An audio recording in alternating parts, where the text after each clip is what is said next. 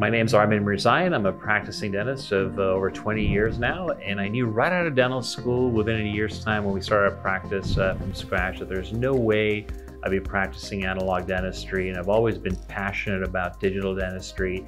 But I finally got the wish of my lifetime, or dream of my lifetime, which was to distribute an intraoral scanner that I really believed in. So in the summer of 2018, I had the opportunity to become a distributor for the Medit scanner, and it's been an incredible ride. It's been a very fulfilling accomplishment to be able to help doctors enter the field of digital dentistry with low barriers and a lot of the obstacles removed out of the equation. My name is Laura Janae, and I do sales support and training for CAD/CAM systems, namely the Medit intraoral scanner. My first impression of the i700 was pure skepticism. I was very happy with the i500. It seemed like every 3 months there were monumental advancements with the software, so I couldn't fathom how much more efficient and how much easier the scanner could possibly get. But as soon as I handled it, it was very obvious that it was much lighter in weight, much easier to maneuver, much more flexible. The most striking difference between the i700 and the i500 that I noticed first was the size. So it's just a lot easier to handle, it's a lot smaller. A little bit easier to grip. And then I also noticed I really like the versatility of the tip. I can take this off and actually change directions. And thirdly, in terms of the hardware, I love how I can plug this in really easily with the USB 3 here in one operatory. And then I can just unplug this, go to another operatory, have a second backup as a cord, plug in the second one and keep scanning. So it's got a really nice portability to it as well. And it packs a lot of power. It packs a nice punch. It can really image very, very quickly. It's extremely versatile, and I've been very pleasantly surprised that there was that much improvement in such a period of time. And the price difference isn't that much. So you get a lot more bang for your buck, and I was very excited after handling the camera for the very first time. Really excited to present this case to you because it features quite a lot of the components of the new camera and the new software. Namely, we have the color filtering, where we can tell the scanner to ignore certain colors. You may have purple gloves, blue gloves, green gloves. You use that to retract the lips and it doesn't see it. That's been there before, but it's greatly enhanced. Now we're featuring some of the unique advancements that Medit has made. What you're seeing is a color filter. You see the blue glove in the field of view that other scanners may inadvertently record and capture, but you can designate specific filters to ignore certain colors. That makes life really, really easy when you're taking full arch images. Another great feature is the angulation of the mirror on the camera tip. It's varied by another 5 degrees compared to the original scanner, and what that lets you do is gives you great access, like you see here on the distal buccal of the second molars. I've trained thousands of dentists how to scan intraorally, and one of the hardest places to image for any intraoral camera is the distal of the second molar. What was really impressive to me with the Medit i700 is that everyone that I've trained with was able to image that very quickly. And that's because the way that the hardware is that it's on a 45-degree angle, and that makes all the difference. So it's instantaneous. So the second molars are always the most challenging areas to image, and you saw readily capture that. Another feature that they're constantly improving on is the artificial intelligence software that can crop out data that doesn't belong into the equation. So here you can see how readily and quickly the cheek that was inadvertently imaged gets cropped out because of the coding and the programming that Medit has implemented into the camera system.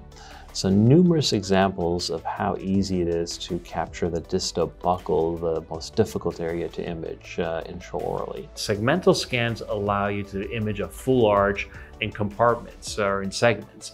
So instead of trying to scan the whole thing at once, you can scan one part of the arch, take the camera out if you have to, scan another part of the arch, take the camera out if you want to, and then take the middle segment, and then the software automatically will merge those 3 models together and form one master model. So as you notice, the camera couldn't continue capturing, So I took that first model and put it in what we call the pocket area in the bottom left corner, and then it allows you to continue imaging.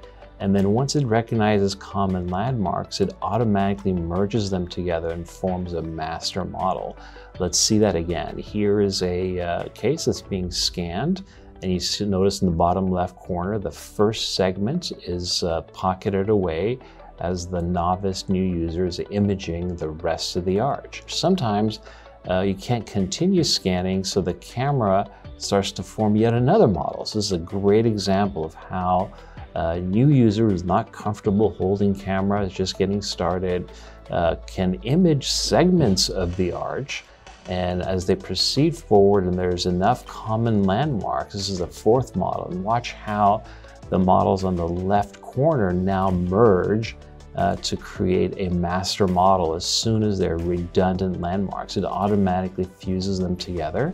So with these segmental scans, a new user can build a lot of confidence instead of a lot of frustration by segmentally scanning difficult areas. The lower arch, second molar can definitely be a challenge for a new user, but as you notice, there were multiple models formed that the software adhered together and joined into a master model. We also have multiple bites, and probably the most requested feature was to be able to capture maximum intercuspation, excursives, open vertical, protrusives. You can do all those things within the same case. We're going to showcase some of the ways we capture the bites for this orthodontic treatment plan that we're going to present. From here, we'll proceed to capturing the bite and maximum intercuspation. And yet another great new feature unique to the Medit scanner is the ability to take multiple bites. So here are 2 bites taken, a right and a left bite, yet we can continue adding multiple occlusal schemes. So for this particular demonstration purposes, we're going to have the patient bite edge to edge, and then we're going to image with the scanner the anterior area where the upper incisors are touching the lower incisors, and we capture this occlusal relationship. Now this may not serve a purpose for real clinical cases, but it's just for demonstration purposes.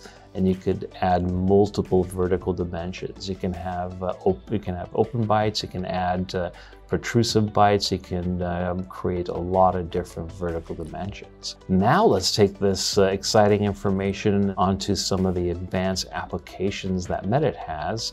Namely here, the orthodontic software. Spectacularly, the software can very uniquely identify what is tooth structure and what is gum tissue. The last thing we want to feature is the orthodontic simulation app. We absolutely stumbled into this. We had no idea we're going to end up there. We took the upper scan, the lower scan, the bites, we thought we're done, and then it was a serendipitous discovery. We took the models into the orthodontic app, and then all of us, our jaws dropped once we saw the process and the results from that program. So it's pretty rare to see the very first proposal segment teeth and gum tissue so precisely, and the better data you capture, the better job you do filling in all the information and identifying a tooth structure with your intraoral scan. When you get to this step is automatic. With other software and other programs, this may take you an enormous amount of time, whereas here it's automated and you get a very quick proposal to identify the teeth. And the whole purpose of this segmentation is so that you can uniquely and individually move each particular tooth to the position that you want, and then have the software calculate and simulate the orthodontic movement of each particular tooth and its rotation. From a trainer's perspective, the evolution of the Medit i700 was immediately noticeable and very impressive. The previous Medit scanner is the best intraoral scanner that I've ever used. The new Medit scanner, the Medit i700, it's more powerful, it's lighter, it's smaller, it's packed full of new features, and it's super easy to train on. For any new user getting started in digital dentistry, this would be the scanner to go with, the Medit i700. In conclusion with the i700, I think we're finally at the point where the digital impressioning system could be very commonplace in every operatory. It used to be that we used to designate one specific room or one specific person who'd handle the scanning part of the equation. But now it's so affordable, it's so practical, the form is there, the functionality of it is there. It's very simple that a new employee can manage, a new doctor, he or she can readily pick up a camera and start scanning within each operatory, because it's become that simple and that affordable. So that's pretty revolutionary for all of dentistry.